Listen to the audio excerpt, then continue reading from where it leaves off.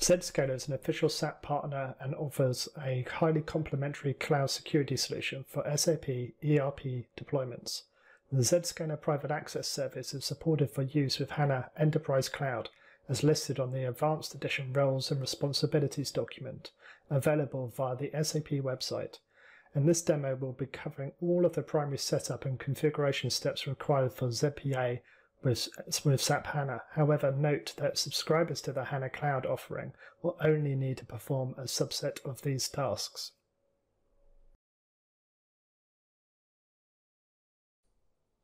In this segment, we'll be integrating Zscaler Private Access with an identity provider. In this example, it's Azure Active Directory. First, log into the administrator portal for Zscaler Private Access, https://admin.private.zscaler.com. Let's navigate to Administration and IDP Configuration under Authentication. I have already configured single sign-on configuration for administrators. The help documentation is available at help.zscaler.com. Search for Configuration Guide for Microsoft Azure AD. Next, log on to Azure AD as an administrator and click on Enterprise Applications. Then search for Zscaler Private Access. Select Zscaler Private Access and rename the application as appropriate. Then click Create.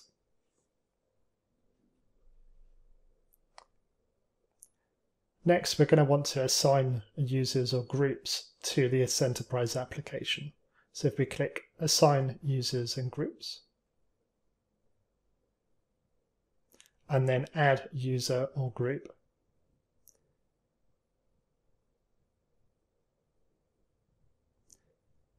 in this example, I'm selecting ERP users as a group. The user ERP client at dhumepro.co.uk is a member of this group. And click Assign.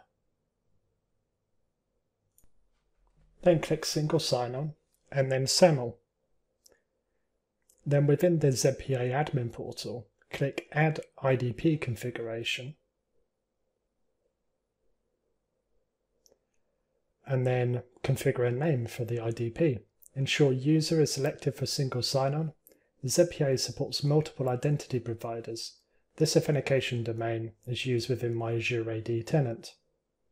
Next, you can download the service provider metadata, which will then upload within the Azure AD configuration. We can click pause here and resume the configuration at a future time.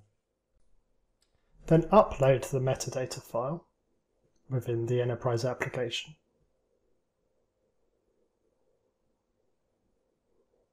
And update the fields as required. Alternatively, you can update this as described within the configuration guide within the help portal. Click Save, and then download the federation data metadata file from the Azure AD SSO configuration screen. Then you can resume the configuration within the IDP provider within the ZPA admin portal and upload the IDP metadata file here. Notice that the certificate for the IDP has been updated accordingly. Click Save. Next, we will configure SCIM, short for System for Cross-Domain Identity Management. SCIM allows for attributes to be provisioned into a database and consumed within ZPA access policy. These attributes can be updated without a user requiring to provide a fresh SAML assertion during re-authentication. Navigate to the recently configured IDP and click Edit, then enable SCIM sync and generate a bearer token. Copy this bearer token during configuration, as if lost, this will need to be regenerated. In Azure AD, then click Provisioning. Change the provisioning mode to automatic.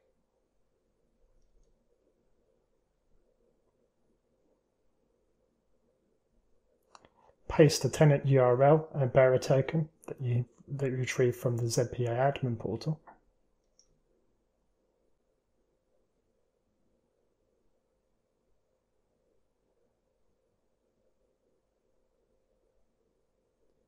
And test the connection and then click Save.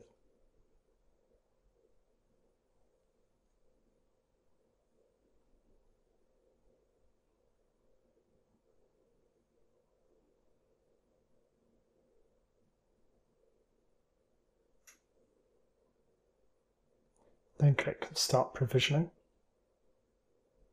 And provisioning has been successful, as one user and one group has been successfully provisioned. To utilize SCIM attributes in policy, the configuration must be enabled. When enabling this setting, be aware that existing connecting ZPA users will be forced to re-authenticate to the service. You can then review attributes and users provisioned within the SCIM database. By navigating to SCIM management, and then clicking on SCIM attributes, and then SCIM users accordingly. Here we can see my ERP client at dqmpro.co.uk has been successfully provisioned.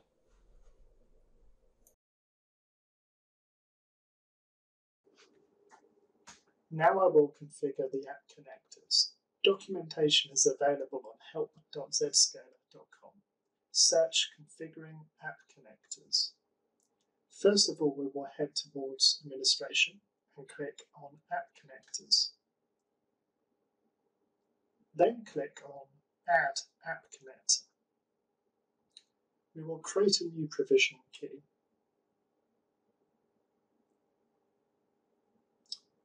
Choose the sign-in certificate as the connector.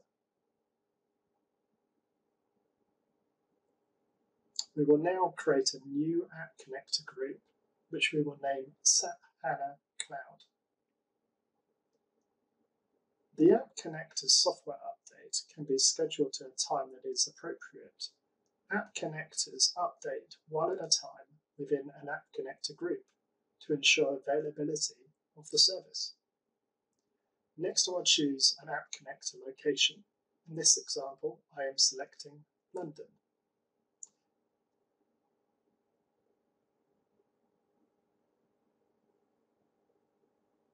Next, create a provisioning key. The reuse times for a provisioning key can be selected. A provisioning key is linked to an app connector group, and so any app connector provisioned with this provisioning key will be added to this connector group.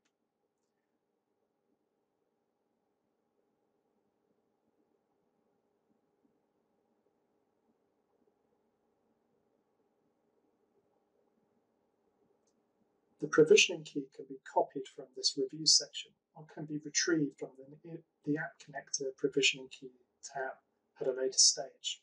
Links to documentation for deploying app connectors in various environments, including Microsoft Azure and Amazon Web Services, is available here.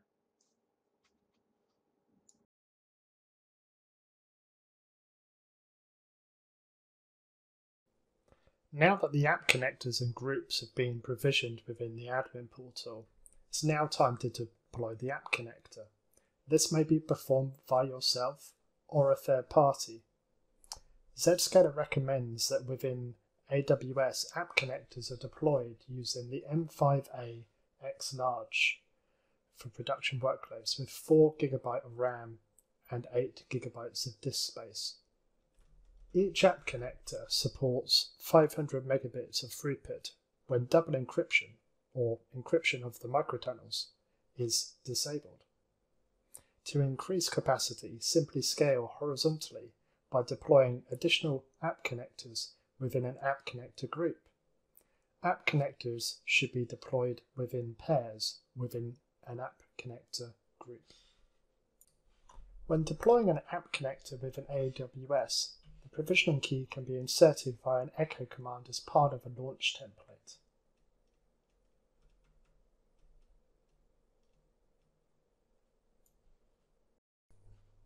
Once an app connector has been deployed, it's now visible within the ZPA admin portal. Within the app connector visibility, we can see CPU, memory, and the amount of traffic that has been sent via an app connector. Also, if you navigate towards the app connector session under administration, you can now see that the SAP HANA Cloud app connector has successfully been deployed and is also updated automatically.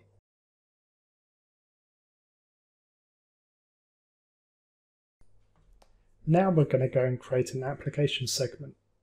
We're going to define the application with a name that's relevant, and we're going to define the application as its fully qualified domain name.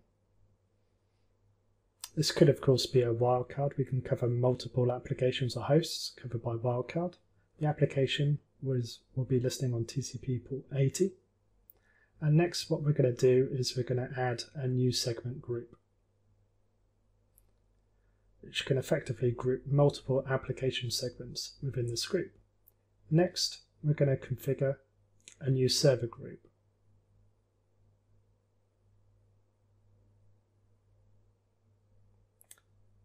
Which we have dynamic discovery enabled, and we will assign to the SAP HANA Cloud app connector group. Now that we've defined the application segment, we now need to create an access policy. We'll define it as a relevant rule based around the users that will need to access this application, although this may differ within your environment.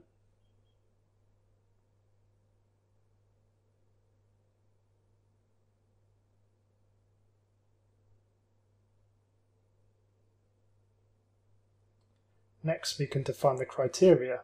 So we're going to select the application segment or segment group. We can also restrict access based around SAML or SCIM attributes that have been received from the identity provider.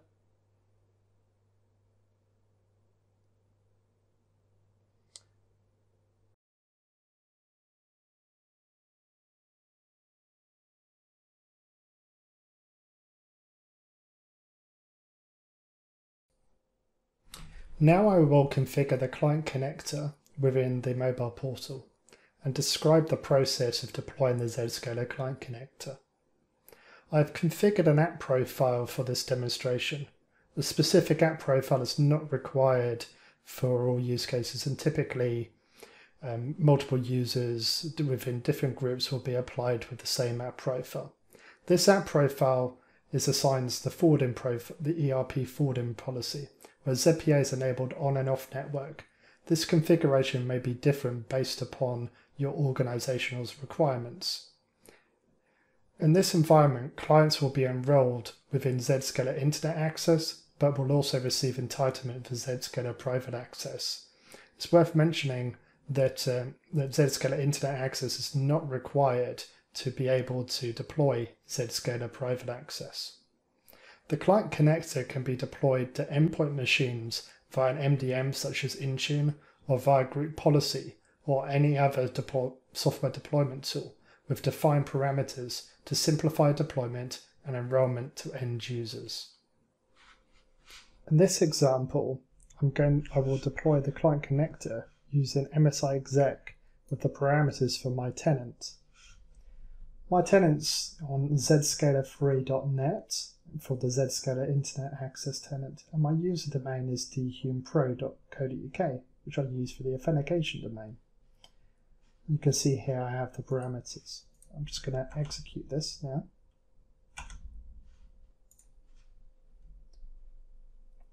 This is just run.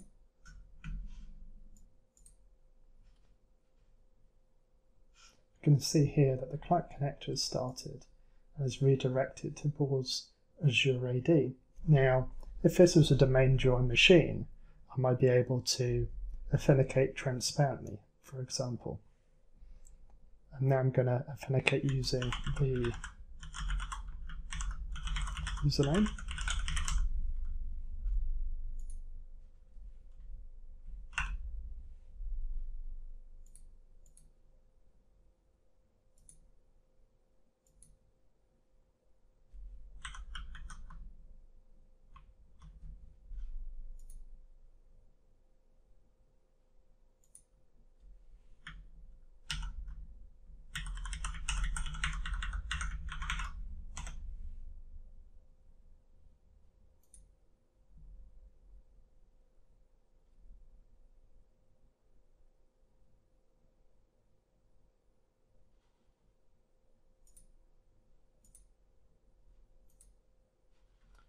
Now you'll see that I have authenticated ERP client at dhumepro.co.uk. I have Zscaler Internet Access enabled, as well as private access.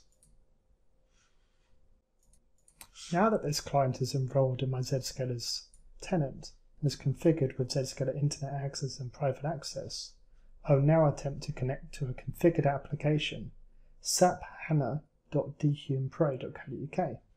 In this example, I'm just connecting to a simple web page.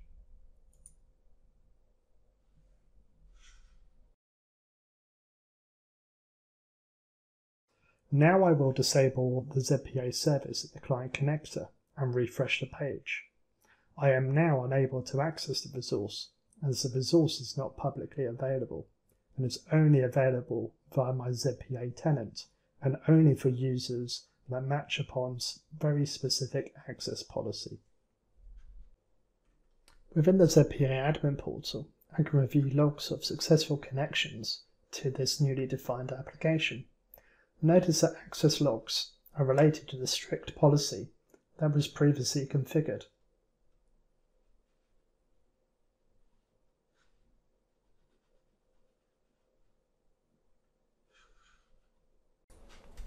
This concludes the demonstration. Thank you for watching.